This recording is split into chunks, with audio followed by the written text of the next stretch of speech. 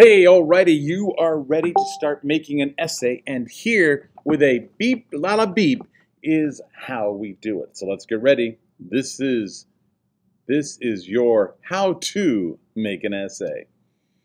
So I'm pretty sure when you hear the word essay, this is the picture you think about. Drowning in a sea of words, sentences, and paragraphs.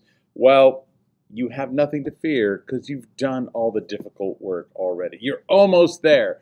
Don't give up now. Because really what you want to notice is that we have done all the work. You've set up the Google Doc. You know how to do a restate and answer. You have cited your evidence and you've written and explained. You've done all the work already, and now we just need to basically write one more sentence. And that's our friend, the sum it up. This is where you conclude your work. It's just one more sentence, and it's a simple summary. Heck, I'm going to even ask you to use a sentence starter, so some of the words are already done in that sentence. You don't even have to write a full sentence. I'm going to give you some of the words to use. You're welcome. Oh, and then of course we got to do an introduction, but introductions are simple. It's just a copy and paste sort of thing.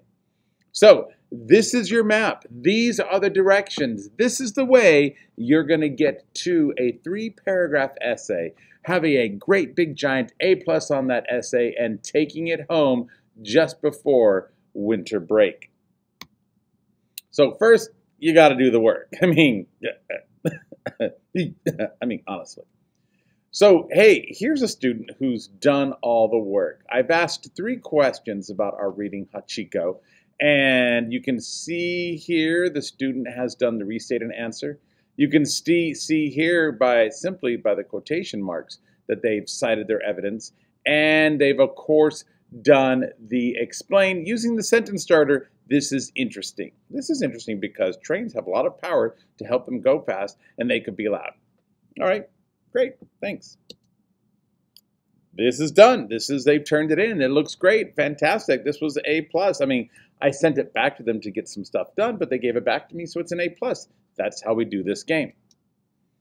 Next, we're going to add a sentence called the sum it up. Now, if you look back on the wall of writing, you can see all the steps to do it, but let's just review right here. You want to conclude your answer. The great way to do that is connect to the restate and answer, but you want to use different words. And of course, always use sentence starters. In conclusion, that's why, and in summary, okay? Let me show you what I mean by this. Look at this student. He used in conclusion for his sum it up sentence. In conclusion, kids like trains because they are big and powerful. Great. He connected it to here. Oh, look, powerful. Great. Their next paragraph, the student used that's why as a sentence starter in their sum it up. So let's read that.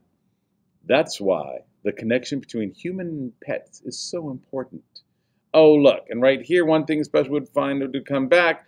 Yes, he's connected it to his restate and answer. And finally, in his last paragraph, his last sum it up, he uses the sentence starter in summary. Look, in summary, learning to be resilient is valuable.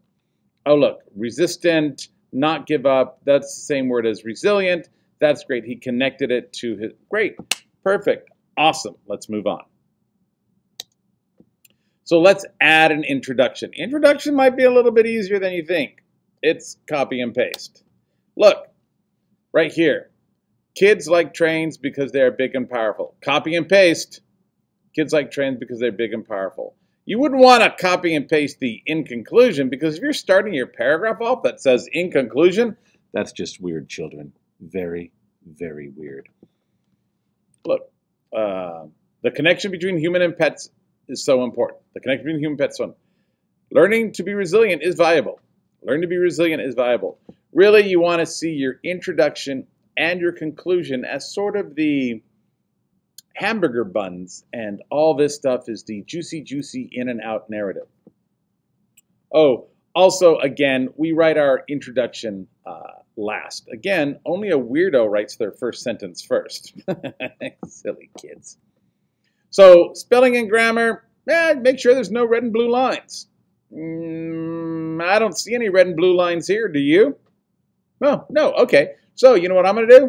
I'm going to put a big A+ on this student's paper. Maybe up here I'll write something like, "Great job. Way to go. You did it. I knew you could get it done. You're so awesome. Way to go." You know, that teacher stuff that teachers do. So really, we're taking small steps to greater success. We've taken the smallest steps by even learning how to set up a header, how to do Google Docs, learning about the restate and answer, how to cite evidence, using and explain, how to put it all together in, when I ask you a question. And then now I'm just asking you to do a sum it up and a conclusion. So friends, students, that kid, here you go. I'm giving you the directions. I'm giving you the compass to success. Are you going to use it or are you not? I think the choice is up to you.